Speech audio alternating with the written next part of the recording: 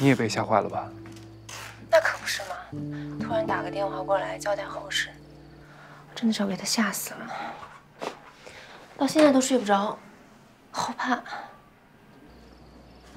要不然我明天飞一趟。你过来干嘛？就过来看看你啊。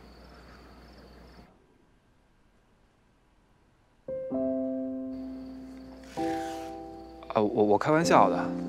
我这刚送走你之前介绍那个团建的公司，这2天又在忙着卖洋芋，哪有时间？挺忙的。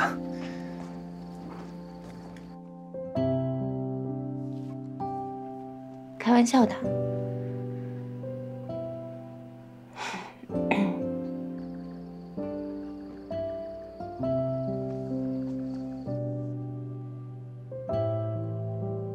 那我要在北京真有事找你，你来吗？来，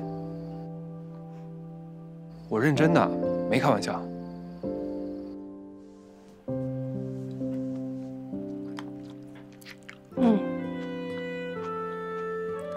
那你去忙吧，早点休息。好，那你也别胡思乱想了，明天还得去医院照顾表妹呢。哦，对了，你送的李子，放一放更甜了，特好吃。李子吃多了伤脾胃，好吃也少吃点啊。挂了。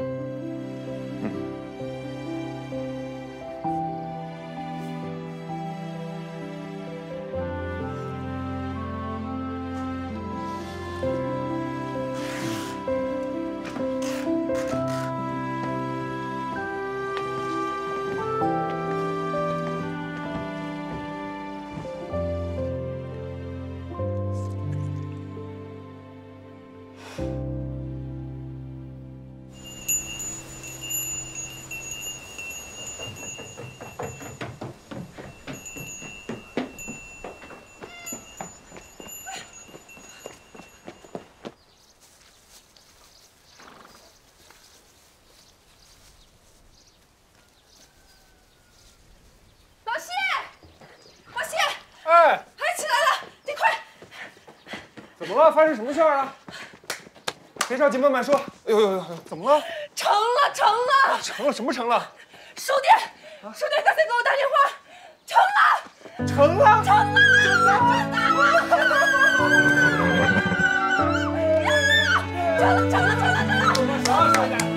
今天晚上必须要吃点什么庆祝一下！真的？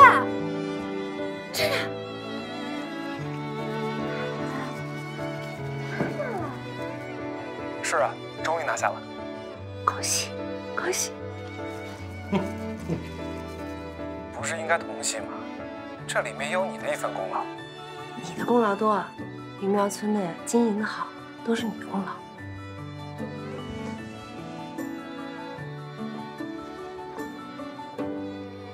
许红豆，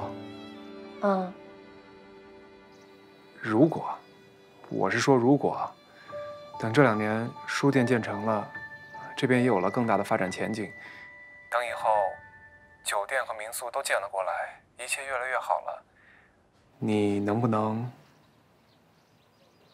考虑一下过来发展？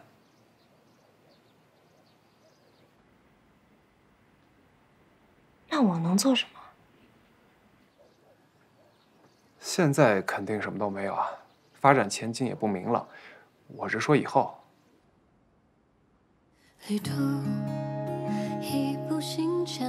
当然，你不考虑也没有问题的。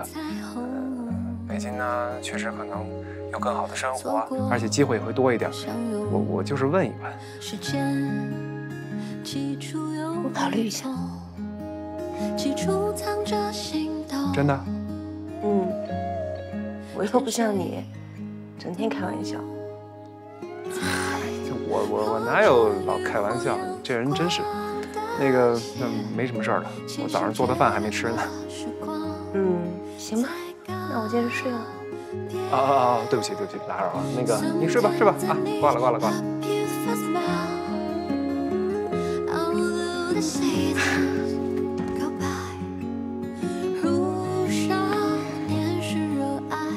助我也！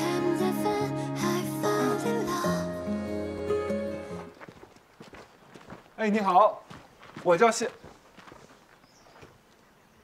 你好，我叫许红豆。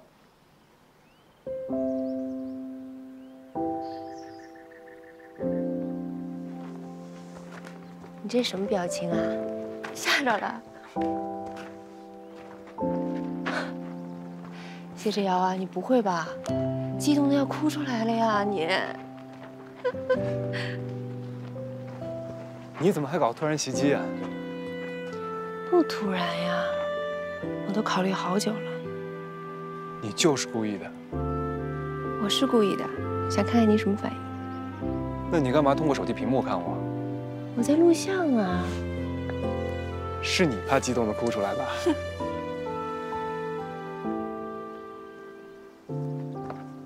你哪来的自信啊？哈，你看看你的造型。哦，我昨晚没洗头。看出来了。我平常天天洗头的。谢之遥，我认识你不是1天2天了。你怎么来了？我啊，还不够明显吗？我来看民宿。啊？不是你说的吗？让我考虑来这儿发展。你之前不是说等书店建好之后？可是现在价格好呀，是非常好的入手时机。韶华书屋建起来之后，肯定就能带动发展嘛，那就水涨船高了。哎，我既然有第一手的内部资料，我现在不下手，我等什么时候啊？等房租涨价呀？你要来开民宿？我说的还不够清楚。创业可是很有风险的。谢谢关心，我已经找到合作伙伴了。谁啊？暂时保密。欢迎我加入吗？你真的考虑清楚了？不欢迎，sorry。哎呀，没有不欢迎啊，只是我现在还有点懵。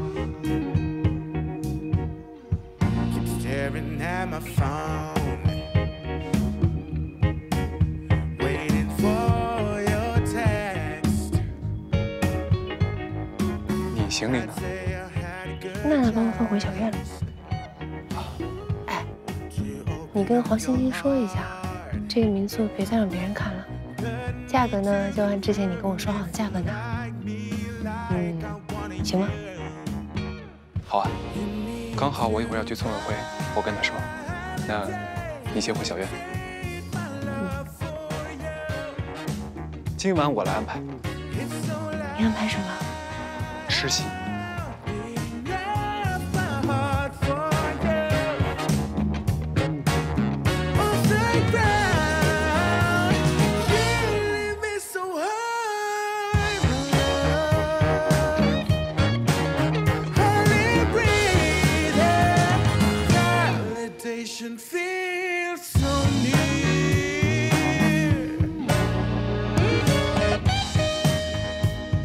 欢迎回来。